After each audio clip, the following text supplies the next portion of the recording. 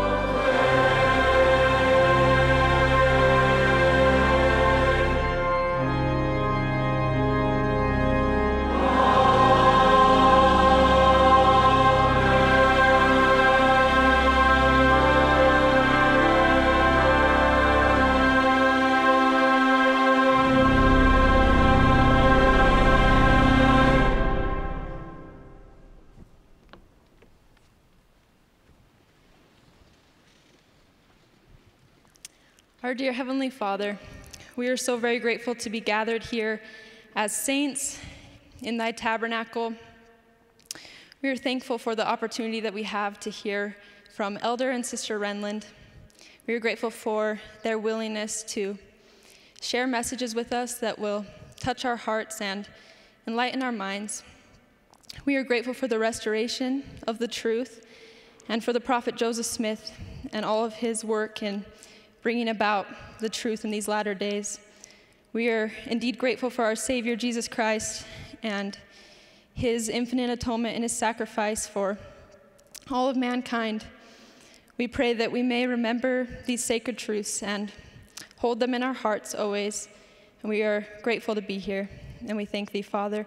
And we say these things in the name of thy Son, Jesus Christ. Amen.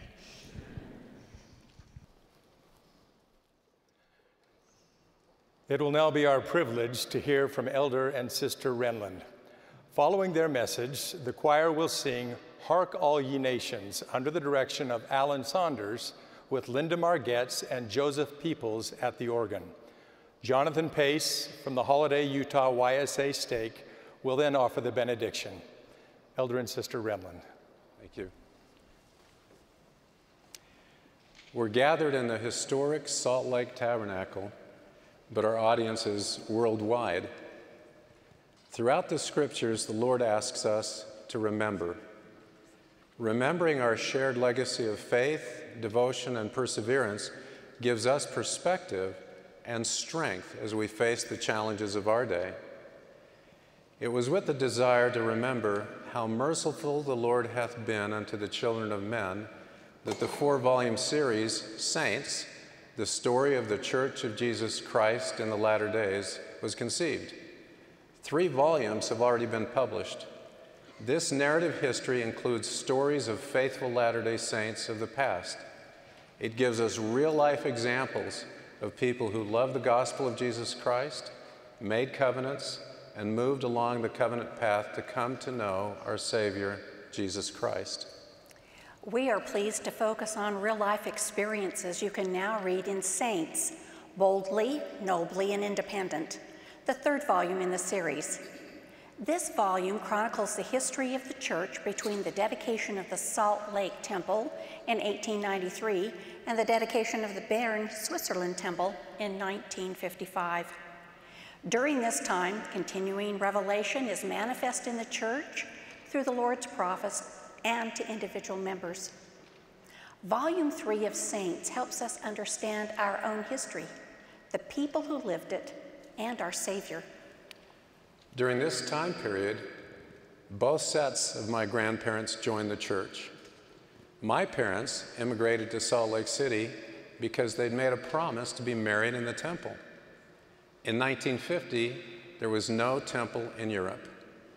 They each received their endowment in the Salt Lake Temple, hearing the instruction in English, understanding little. They were married and sealed and counted themselves eternally blessed. Their choice to do whatever it took to be sealed in the temple has had an eternal impact on my life as well. Saints Volume 3 is our heritage, whether we descend from early pioneers like Sister Renlund, or from later pioneers like I did, or some of you who are pioneers in the faith. You are an important part of the continuing history of this church. We thank you for all you do to build on the foundation of faith laid by you and your forebears. We pray that this volume of Saints will enlarge your understanding of the past, strengthen your faith, and help you make and keep the covenants that lead to exaltation and eternal life.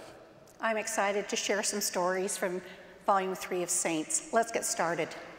Let's begin with an example of the ongoing restoration of the church. President Russell M. Nelson frequently teaches that the restoration is a process, not an event, and will continue until the Lord comes again. An example from the end of the life of President Joseph F. Smith is a great illustration. In 1918, President Smith was in poor health, and he probably knew he didn't have long to live. Death seemed to surround him. First, his oldest son, Hiram, became ill and died of a ruptured appendix. President Smith poured out his grief in his journal. "My soul is rent asunder. Oh God, help me. Second, President Smith's sorrow was compounded when Ida, the widow of Hiram, died of heart failure shortly after. Third, he read horrific reports on the world war that raged.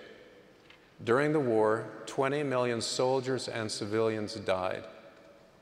Fourth, a deadly strain of influenza was killing people around the world.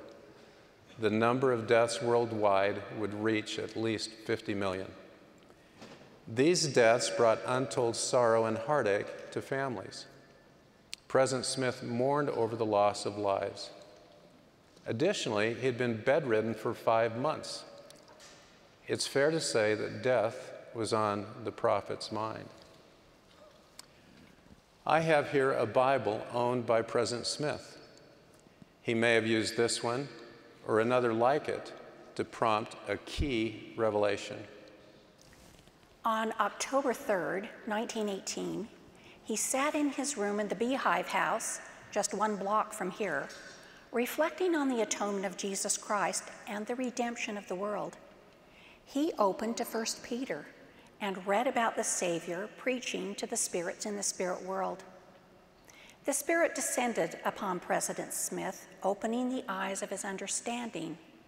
He saw into the spirit world where multitudes of righteous women and men who had died before the Savior's mortal ministry were joyfully awaiting for his advent there to declare their liberation from the bands of death. The Savior appeared, and the righteous spirits rejoiced. They knelt before him, acknowledging him as their Savior and deliverer from death and the chains of hell. President Smith also understood that the Savior did not go in person to the disobedient spirits. Rather, he organized the righteous spirits to carry the gospel message to the spirits in darkness. In this way, all people who died in transgression or without a knowledge of the truth could learn about faith in God, repentance, vicarious baptism for the remission of sin, the gift of the Holy Ghost, and all other essential principles of the gospel. The prophet perceived then that faithful saints in this dispensation would continue their labor in the next life by preaching the gospel to the spirits who were in darkness and under bondage of sin. He observed, the dead who repent will be redeemed through obedience to the ordinances of the house of God. And after they've paid the penalty of their transgressions and are washed clean, shall receive a reward according to their works, for they are heirs of salvation. The next morning, some were surprised to see that he attended October General Conference despite his poor health. Determined to speak to the congregation, he stood unsteadily at the pulpit in this building, his large frame shaking from the effort. Lacking the strength to speak of his vision without being overcome by emotion, he merely alluded to it. I have not lived alone these 5 months, he told the congregation. I have dwelt in the spirit of prayer, of supplication, of faith, and of determination, and I have had my communication with the Spirit of the Lord continuously. It is a happy meeting this morning for me, he said. God Almighty bless you. President Smith dictated the revelation to his son, Joseph Fielding Smith, after the General Conference. This is one of the copies that he signed and submitted to the First Presidency and Quorum of the 12 Apostles. They read the vision and fully endorsed it, and it is canonized as Section 138 of the Doctrine and Covenants. We now understand that God cares about those on the other side of the veil of mortality. He cares about their redemption. The dead are not really dead. The ongoing restoration brought this understanding to us and brings comfort and clarification about the next world. In many ways, personal revelation requires the same process. For me, I have to focus on a problem. I have to study it out and think about it. I have to formulate various solutions. It seems that only then can personal revelation reliably come. Often, revelation comes to me in short, terse, imperative directives, such as go, do, or say. The same is true for me. After I have pondered, studied, and prayed, I frequently have thoughts or ideas that come to my mind that I know are not my own. It always encourages me that God is aware of me and prompts me through the Holy Ghost to do good. Often, revelation comes because there's a specific need. A remarkable example occurred at the April 1894 General Conference. Wilford Woodruff announced to his counselors in the Quorum of the 12 Apostles that he had received a revelation regarding temple ceilings.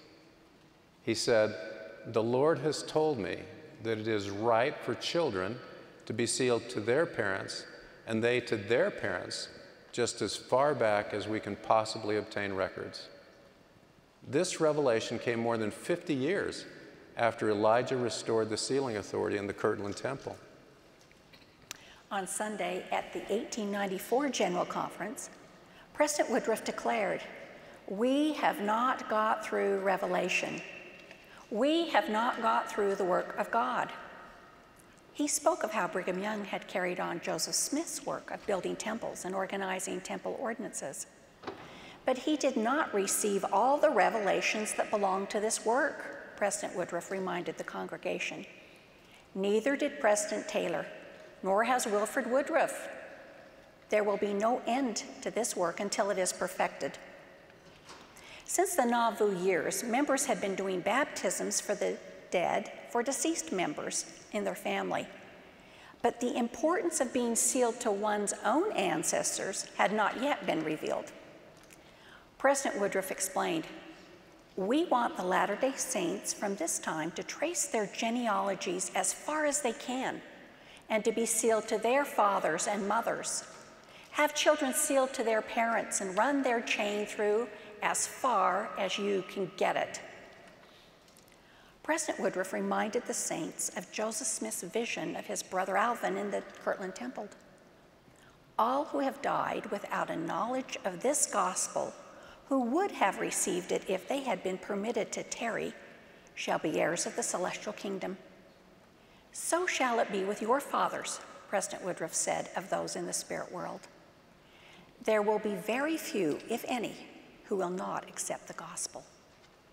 Before closing his sermon, he urged the saints to seek out their kindred dead. "Brethren and sisters," he said, "let us go on with our records, fill them up righteously before the Lord, and carry out this principle, and the blessings of God will attend us, and those who are redeemed will bless us in days to come." This revelation provided the reason for members to return frequently to the temple to perform proxy ordinations and ordinances for their deceased ancestors.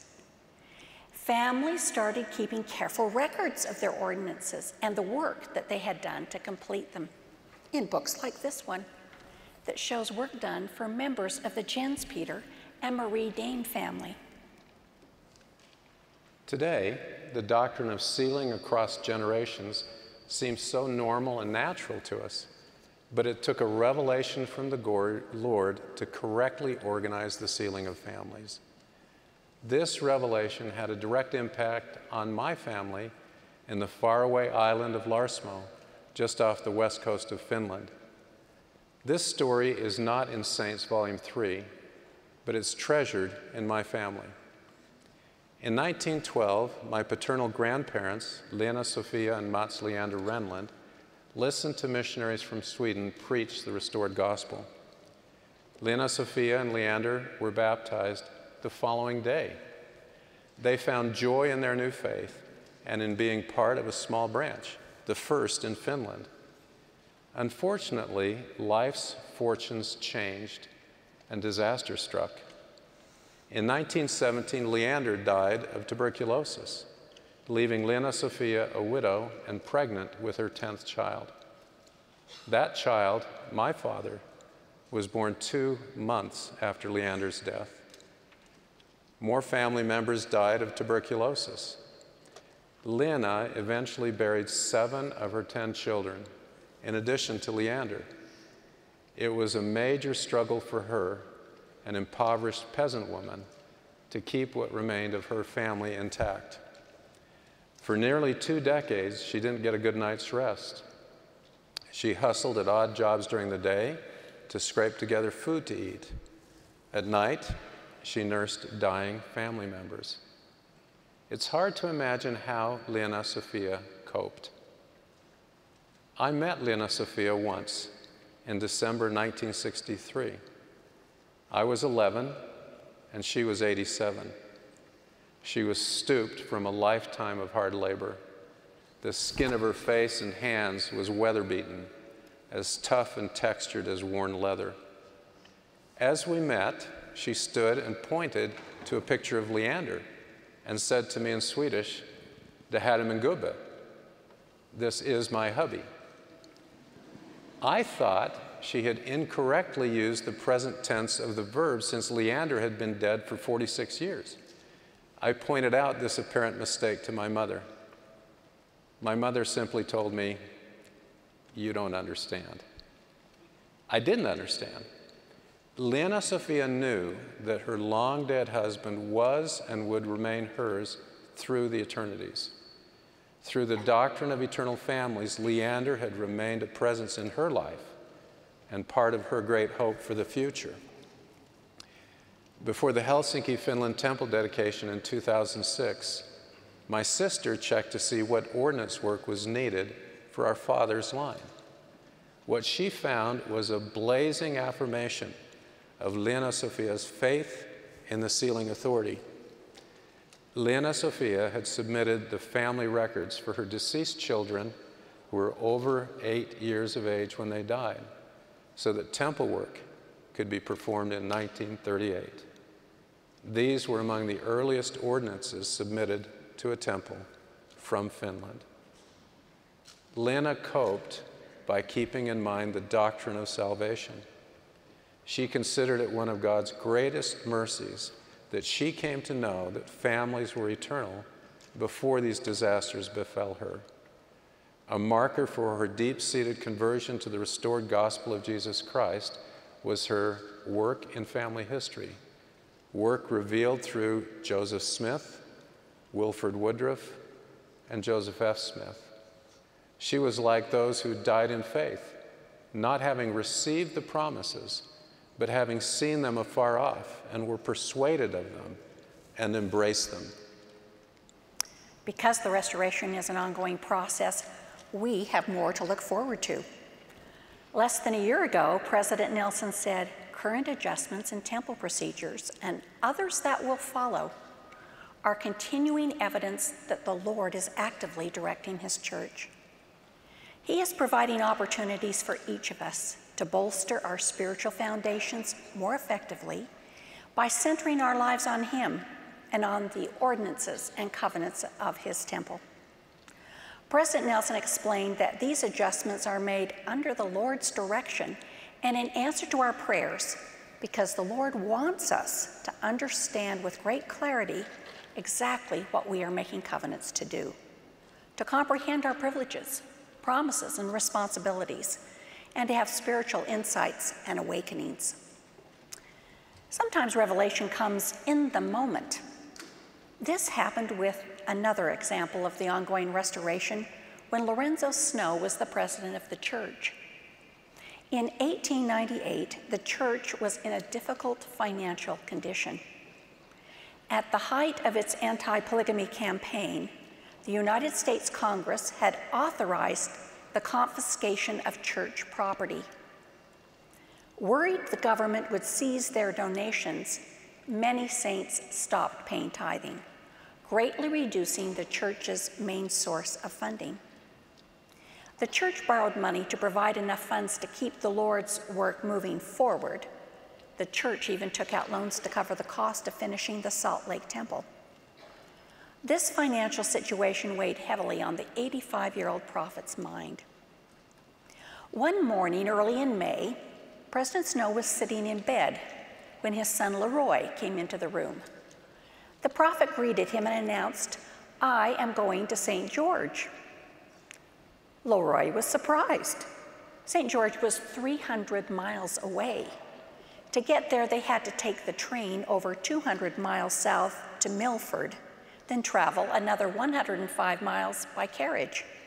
This would be a difficult journey for an old man. Nevertheless, they undertook the long, demanding trip. When they arrived, dusty and weary, a stake president asked why they had come. "Well," President Snow said, "I don't know what we've come to St. George for, only the Spirit told us to come." The next day, May 17, the prophet met with members in the St. George Tabernacle, a red sandstone building several blocks northwest of the temple. When President Snow stood to address the saints, he said, "We can scarcely express the reason why we came, yet I presume the Lord will have somewhat to say to us." During the sermon, President Snow paused unexpectedly, and the room went utterly still. His eyes brightened and his countenance shone. When he opened his mouth, his voice was stronger. The inspiration of God seemed to fill the room. He then spoke on tithing. He lamented that many saints were reluctant to pay a full tithing. "This is an essential preparation for Zion," he said. The next afternoon, President Snow taught, "The time has now come for every Latter-day Saint who calculates to be prepared for the future and to hold his feet strong upon a proper foundation, to go and do the will of the Lord and to pay his tithing in full." That is the word of the Lord to you, and it will be the word of the Lord to every settlement throughout the land of Zion. President Snow later taught, "We're in a fearful condition, and because of it, the church is in bondage. The only relief is for the saints to observe this law." He challenged members to obey the law fully and promised the Lord would bless them for their efforts. He also declared that tithe paying would now be a firm requirement for temple attendance. Since that time, many can testify that the Lord does pour out his richest blessings on those who are willing to obey this simple law. Brother Alois Jeep served as president of the Vienna, Austria branch. He kept tithing and other branch records in this modest strong box. During the air raids of World War II, this was the first item secured by President Jeep and his family before their own personal possessions. Some have testified also of the challenge of accepting the law and of receiving remarkable blessings as a result. The experience of the Yanagita family in Japan is such an example. In 1948, the First Presidency once again sent missionaries to Japan. When Toshiko Yanagita asked her father about religion, he encouraged her to attend a Latter-day Saint service. He had joined the church in 1915. Sister Yanagita met with the missionaries, was converted, and was baptized August of 1949, with her father in attendance. Her husband later sought out the missionaries and was baptized by the same missionary who had taught Sister Yanagita. Brother and Sister Yanagita struggled with paying tithing. They didn't make much money, and sometimes they wondered if they had enough to pay for their son's school lunch. They were also hoping to buy a house. After one church meeting, Sister Yanagita asked a missionary about tithing. "Japanese people are now very poor after the war," she said. "Tithing is so hard for us. Must we pay?" The elder replied that God commanded everyone to pay tithes and spoke of the blessings of obeying the principle. Sister Yanagita was skeptical and a little angry. "This is American thinking," she told herself.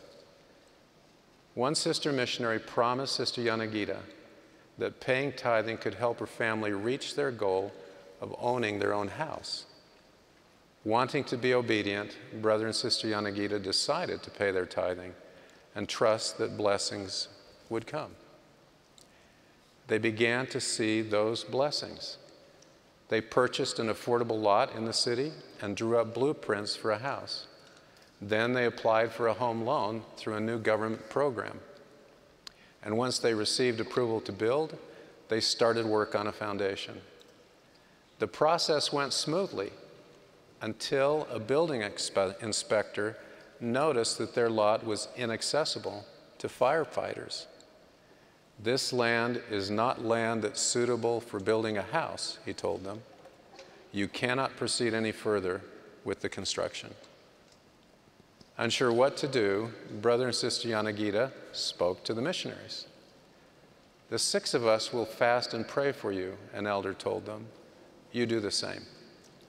For the next 2 days, the Yanagitas fasted and prayed with the missionaries. Another inspector then came out to reassess their lot. At first, he gave the Yanagitas little hope of passing the inspection.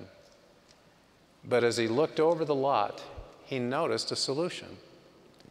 In an emergency, the fire department could get to the property simply by removing a nearby fence. The Yanagitas could build their house after all. I guess you two must have done something exceptionally good in the past, the inspector told them. In all my years, I've never been so accommodating. Brother and Sister Yanagita were overjoyed. They'd fasted and prayed and paid their tithing.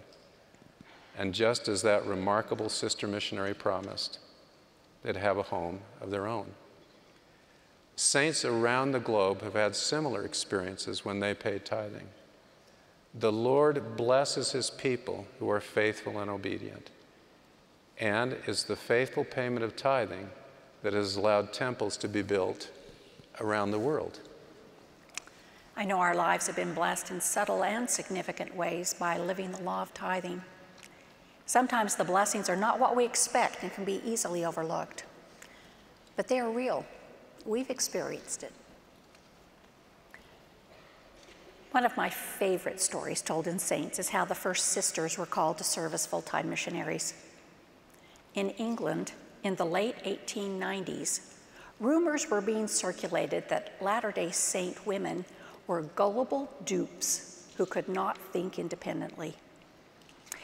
Then a Latter-day Saint from Salt Lake City, Elizabeth McCune, and her daughter came to London for an extended visit.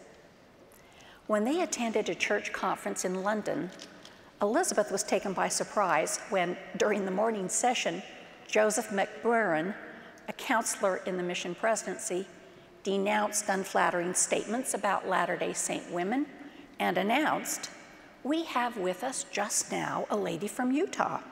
We are going to ask Sister McCune to speak this evening and tell you of her experience in Utah." He then encouraged everyone at the conference to bring their friends to hear her speak. As the hour of the meeting neared, people filled the room to capacity.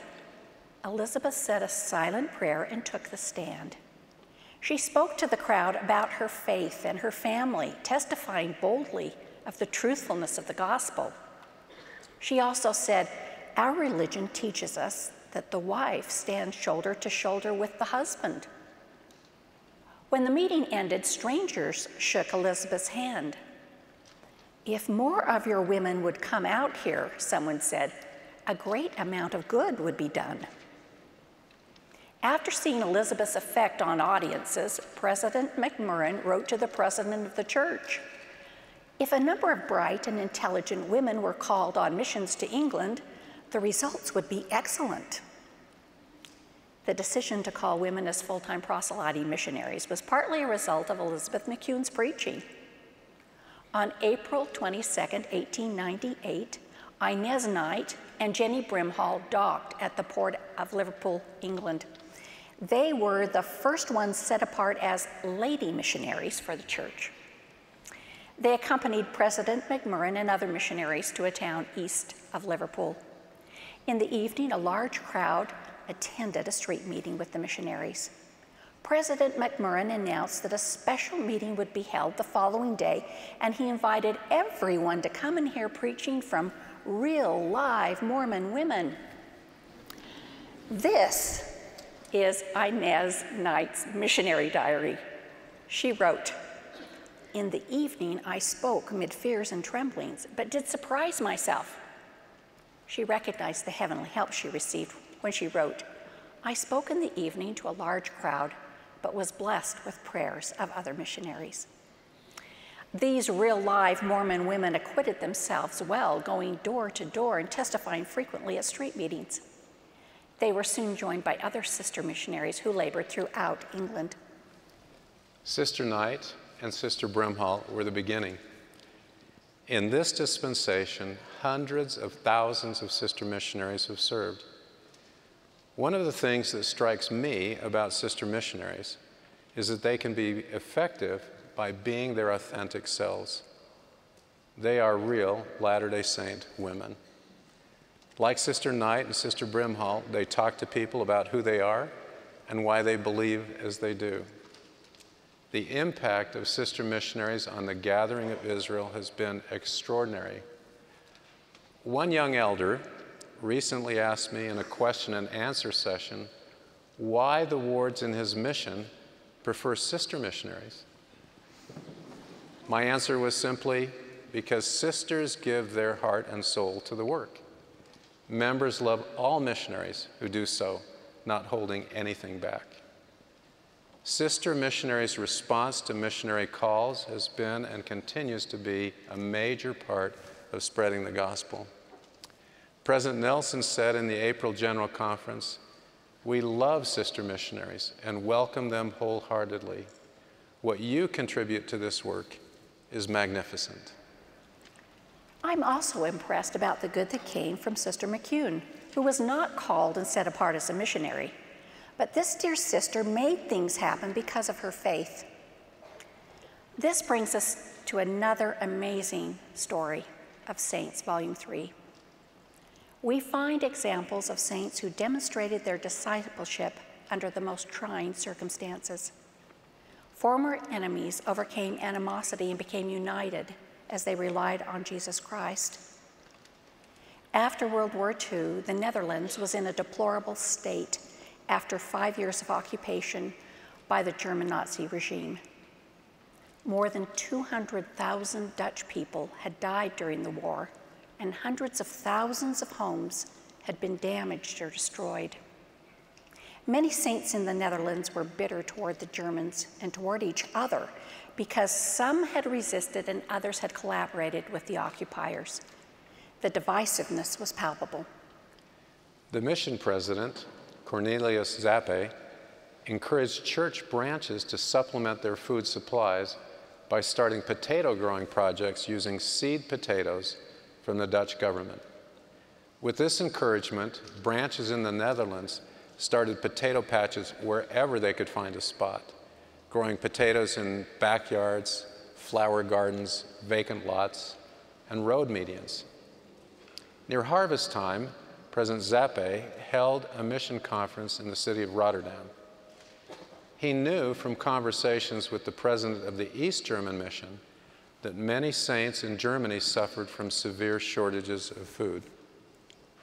President Zappe wanted to do something to help, so he asked local leaders if they would be willing to give a portion of their potato harvest to the saints in Germany. Some of the most bitter enemies you people have encountered as a result of this war are the German people, he acknowledged. But those people are now much worse off than you. At first, some Dutch saints resisted the plan. Why should they share their potatoes with the Germans? Some had lost houses to German bombs or watched loved ones starve to death because German occupiers had taken the food. President Zappe asked Peter Flam, a former prisoner of war, the leader of the church's branch in Amsterdam, to visit branches throughout the Netherlands and encourage them to support the plan, making a distinction between the Nazi regime and the German people. Peter was an experienced church leader whose unjust imprisonment in a German camp was well known. If the Dutch saints loved and trusted anyone in the mission, it was Peter Flam. When Peter met with the branches, he alluded to his hardships in prison. "I've been through this," he said. "You know I have. he urged them to forgive the German people. I know how hard it is to love them, he said. If those are our brothers and sisters, then we should treat them as our brothers and sisters. His words and the words of other branch presidents moved the saints, and the anger of many melted away as they harvested potatoes for their German brothers and sisters. Not only that, but disagreements and distrust that had existed among members within the branches began to dissipate as well. The members knew they could work together going forward. President Zappi, meanwhile, worked to secure permits to transport the potatoes to Germany. When some officials tried to stop the shipment plans, President Zappi told them, "These potatoes belong to the Lord, and if it be his will, the Lord will see that they come to Germany." Finally, in November 1947, Dutch saints and missionaries met in The Hague to load more than 70 tons of potatoes. A short time later, the potatoes arrived in Germany for distribution among the saints. Word of the potato project soon reached the First Presidency. Amazed, President David O. McKay said, "This is one of the greatest acts of true Christian conduct ever brought to my attention." The following year, the Dutch members again sent a large potato crop to the Germans, and they added herring, making the gift even more substantial. A few years later, in 1953, the North Sea flooded, and it flooded significant portions of the Netherlands, leaving Dutch members in need. This time, German saints sent aid to the Netherlands to help them in their time of need. The Dutch saints' acts of charity have reverberated over the years and provide a lasting testament of the love and charity that's possible, even between enemies, when ordinary people love God first and their neighbor as themselves. The willingness to forgive brought healing to the Dutch members. I've found the same is true for me. If I hold a grudge, the Spirit is grieved. If I'm angry, I'm less kind and less Christ-like in my behavior towards others. This truth is beautifully stated by a character in Alan Paton's 1953 novel, Too Late the Phalarope, set in apartheid South Africa. There is a hard law that when a deep injury is done to us, we never recover until we forgive. Well, there are so many more inspiring stories from church history during this time frame, as told in Saints Volume 3. Stories from every part of the world. Perhaps you would want to know something about William Daniels, who served faithfully for years in segregated Cape Town, South Africa, although he wasn't ordained to a priesthood office. He had a fervent testimony. Or Rafael Monroe and Vicente Morales in Mexico, who were martyred for their faith. And Rafael's mother, Jesusita, and wife, Guadalupe, who led their family and community courageously despite ongoing threats.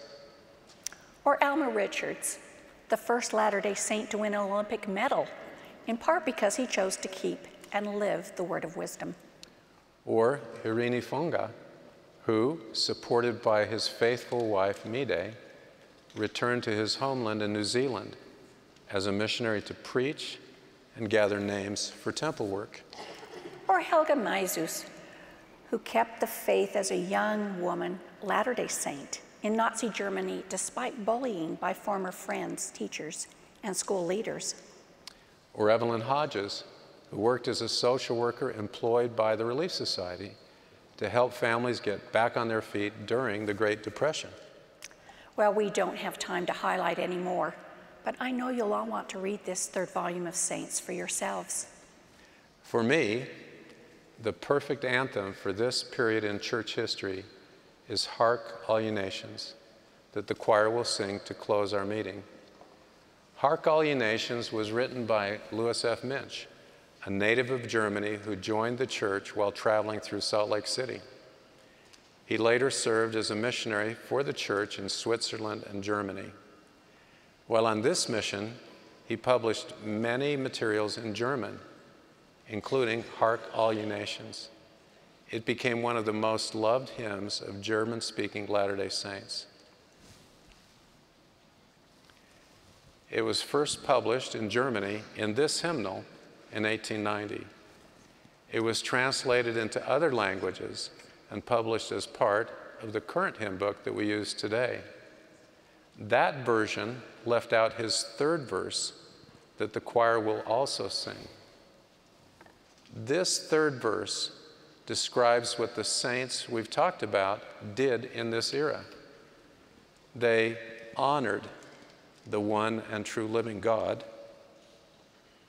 came and were baptized, held to the rod, gave him their heart with faith in his Son, Jesus, the Holy One. I invite you to read Saints to learn and understand the history of the church and learn from the example of its members. Saints is extraordinarily well researched and reliable. It's a testament to the ongoing restoration of the Church of Jesus Christ. Our history is inspiring. This history is our shared heritage, whether we descend from early pioneers, later pioneers, or if we are pioneers in the faith. Why does this matter? Why would we spend so much time telling these stories? It's because these stories give us real-life examples of the power of coming to know our Savior.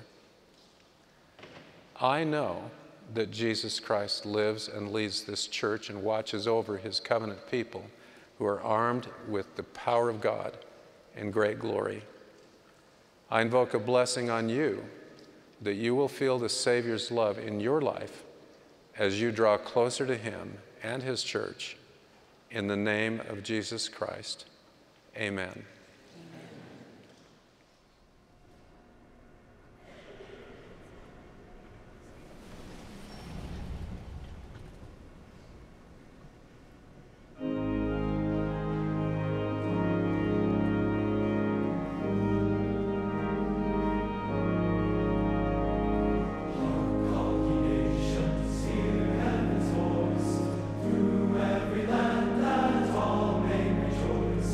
Angels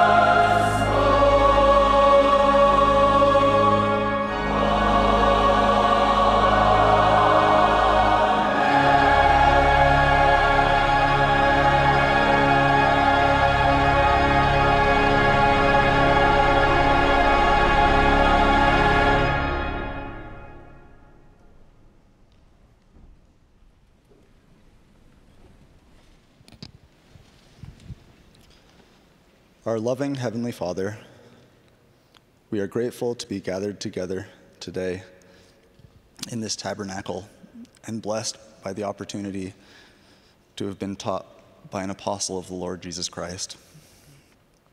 We are grateful for the many accounts we have heard today of faithful discipleship.